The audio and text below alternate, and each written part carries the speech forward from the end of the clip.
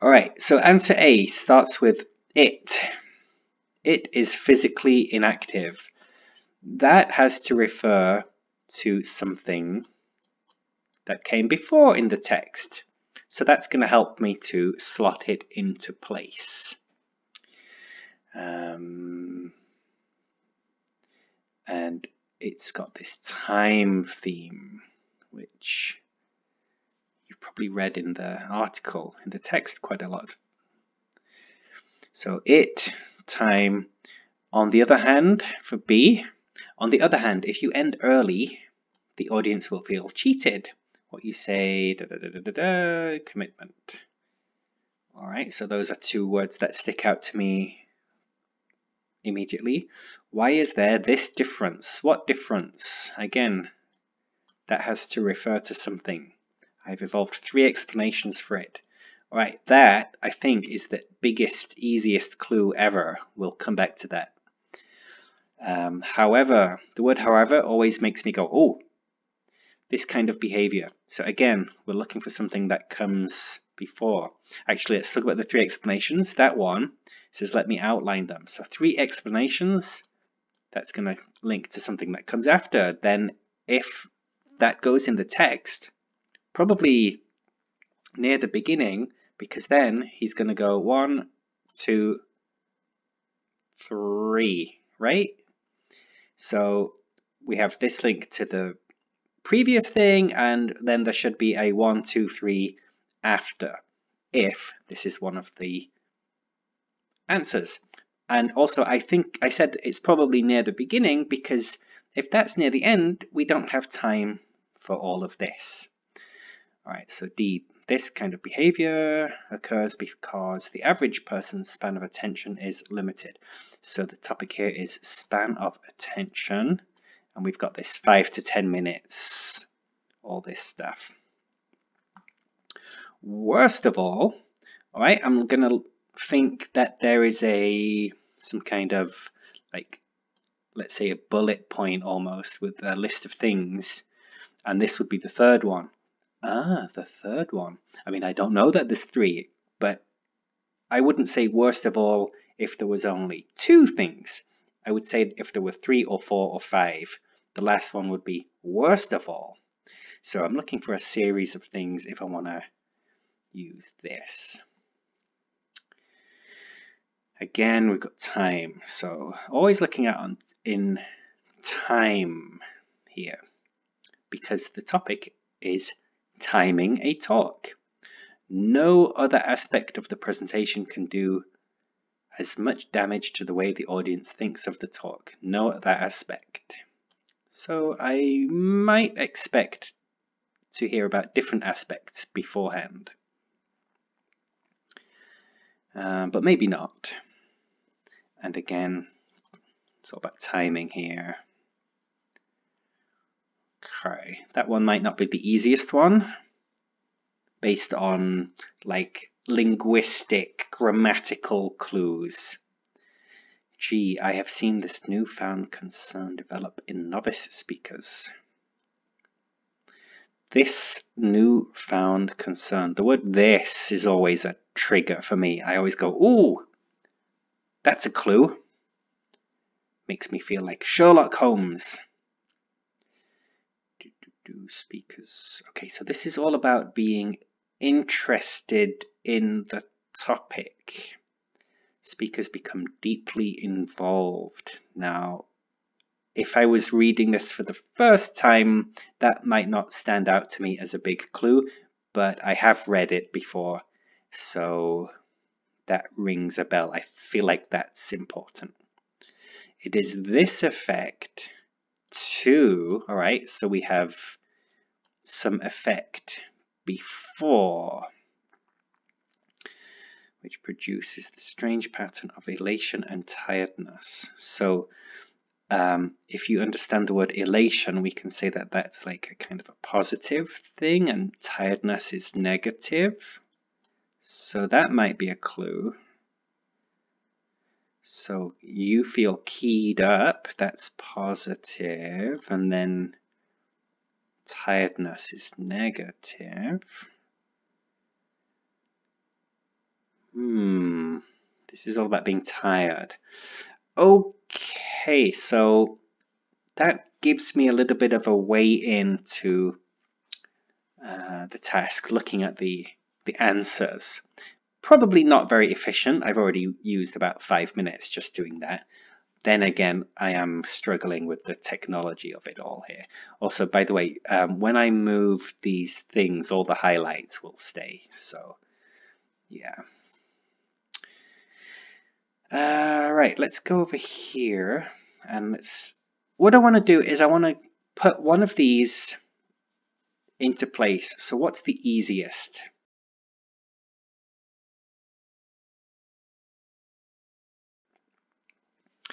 So I mentioned this before. Maybe I'll do a different color. It's blue. So first, second, third. Now you remember all this stuff, right? First, second, third. I'm pretty sure that answer C goes here. Oh, the numbers are different. In your exam, it won't be 14, 15, 16. It will be, I don't know, 30, 31, 32. I don't remember. I haven't looked at it for a while. This was when the exam was, this part of the exam was part 2. Right, so I'm just going to grab that. Oh no. Oh, I've grabbed a highlight. Grabbed a highlight. Right, so let's put that there already because I'm pretty sure that's right. So what is this all about? It's about timing. Speakers don't think it matters, but for the audience, timing is vital. Right, that's a difference. And we've got speakers versus the audience. Why is there this difference? And then we have the magic 3 explanations. First, second, third. All right, so I came to this answer by looking at the 3 explanations and thinking, okay, there has to be 3 explanations that follows in the text, so it must be before the first one. So it's either 14 or 15 or nothing. Okay, that was my method there. All right, now what's the next easiest? I actually think it might be, which one? B. Let's grab B. I think it goes here. Or was it here? No, it's here. So this section is all about timing. Let me get a highlighter. Purple. Pen. The third reason, timing is a contract. So what does this mean about the contract? Basically, he's saying when you agree to give a 10-minute talk, you should give a 10-minute talk. Any less, and they feel cheated. Any more, and they get restless. All right, so this is all the same flow of the argument. So then we've got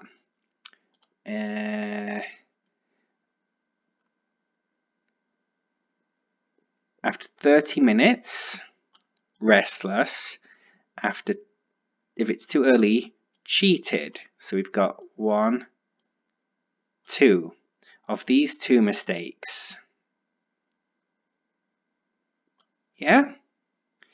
There is no doubt that to overrun the agreed time is more disastrous than to underrun it. So just in case we weren't sure, we've got overrun and underrun, which links to 30 minutes overrun and under early.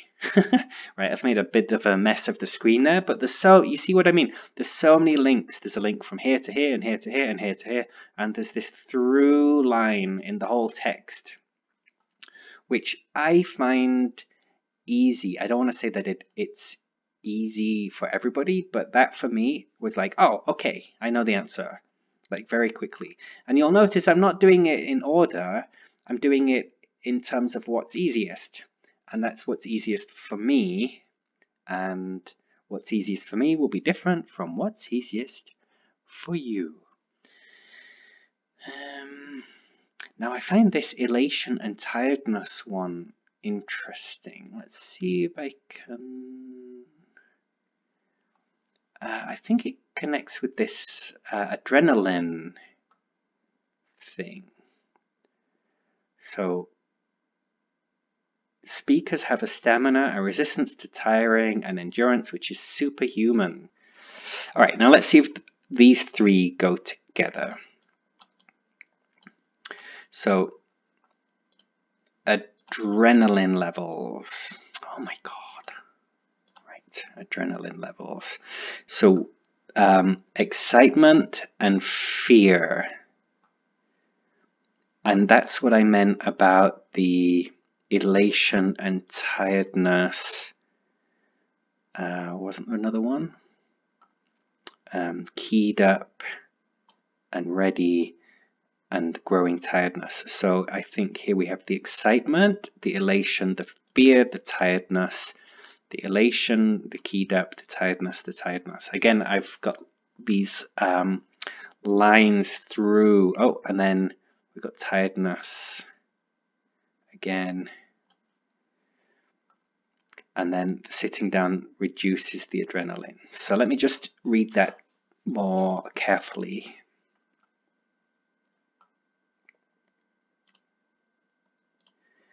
This effect is, I think, the adrenaline.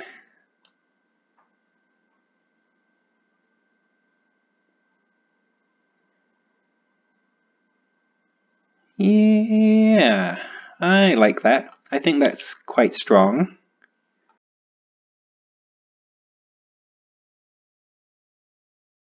I think that might go.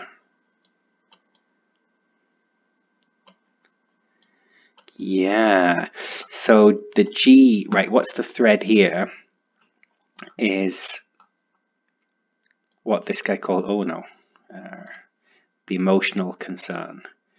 So it's all about the interest. And what I want to see here is all this being about the interest. So having an emotional connection with the topic. So what he says is the speaker has been working on the topic for some time. So he gets emotionally invested. It becomes important to him, this topic. I've seen this newfound concern. So that's new because the interest is produced. That's new. It's not necessarily a topic that he was always interested in. So it's new, and concern is another word for interest. So this is good. I've seen this newfound concern develop in novice speakers who had difficulty choosing what to talk about, but suddenly became passionate, emotional advocates for what they finally settled on and started buttonholing people at coffee breaks and meal times to talk more about it. In other words, they started to become like very boring about it. Like, oh, hey, let me tell you about podcasts. That's like me. I just talk to people about podcasts all the time. And they think, why do you only ever talk about podcasts? So the audience, as usual, feels quite differently.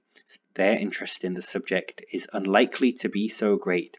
So this guy's interested, and it's a big, profound interest. Boop.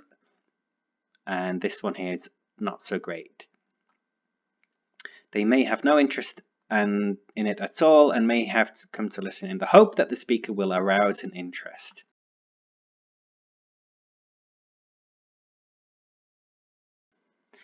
I think maybe the next one is this physically inactive.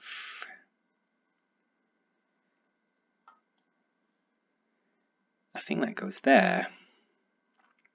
Speakers then are in an abnormal state. They are indifferent to time and tiredness.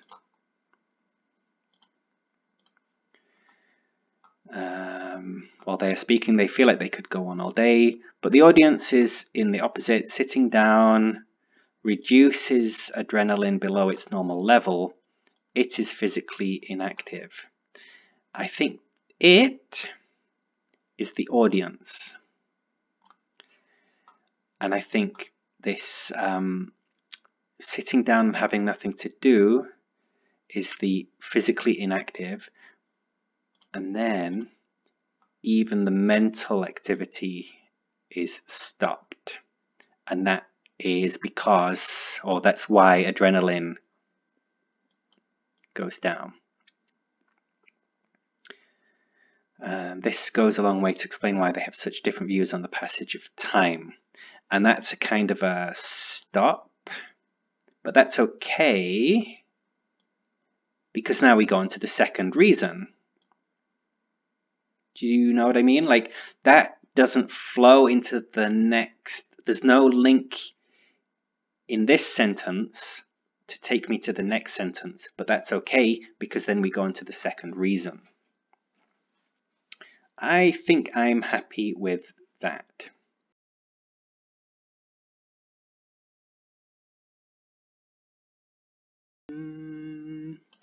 I think that one might go nicely there. The timing of a talk is extremely important. No other thing can do as much damage. Why does it matter so much? Why does it matter so much? Just the... Oh my god. It is the timing. Yeah. That seems fine. That's okay. Flows. It's very typical introduction, and the whole text is about timing a talk, and then we have this thing near the beginning that says nothing else is as important as the timing. Okay, so I expect that to be near the beginning. It fits there. Great. So I've got two more. So I'm still on the second reason. So worst of all, they may be there because they have to be. That could be. So I think that one, D, is all about the timing. And I think we already did all the ones about timing. And this is about enthusiasm. Yeah. Okay, I see it now. The big clue here is the... Oh, will you please do what I want you to do? Oh my god. The overbearing enthusiasm is this passionate advocate thing. Boop. So they may be there because... Oh, let's do a different color. Blue again. They may be there because they have to be. Who's they? The audience. So they may have come. They, audience, they. Unlikely to feel, as strongly feel, enthusiasm, feel, interest, feel, passion, feel, emotion. Wow. All right, a lot of links there. I am happy with my answers. I think D isn't in it. And I'm gonna check my answers now. Paper 1, part 2. Timing a talk. 14F. Ding, ding, ding. 15C. 16H. 17A. 18G. 19E. 20B. Okay, I, a native speaker with 20 years experience of the exam, have in only 25 minutes successfully answered all the questions. All right, in my head, that whole thing feels like it was a bit of a mess and I didn't explain it very well. So if you are still listening, just try to look at the little connections between the bits.